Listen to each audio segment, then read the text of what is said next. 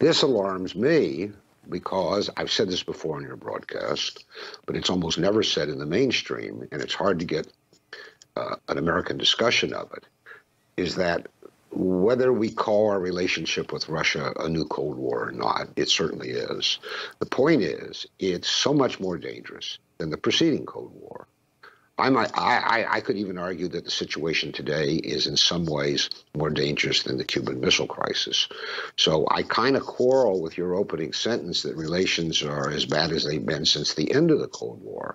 I say no, they're worse than they were during the Cold War. I jotted down just a few reasons. Let me just rattle them off, and then we'll get to this, any other event you want to talk about. The reason this new Cold War is more dangerous is we already have three fronts that are fraught with hot war. That's where the NATO buildup in the North Baltic and in the Black Sea, Ukraine, and Syria.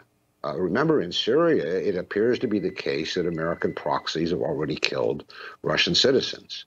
So we don't know what's going to come next.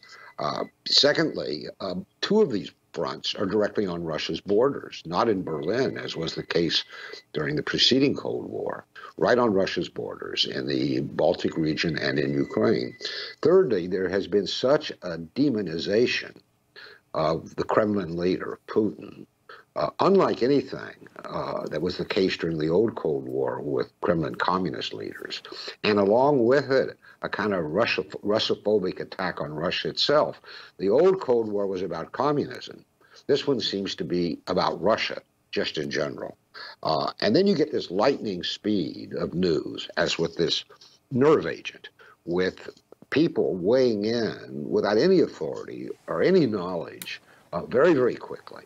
And it's spreading before anybody has time to reflect and think, and actual expert opinion come to the fore.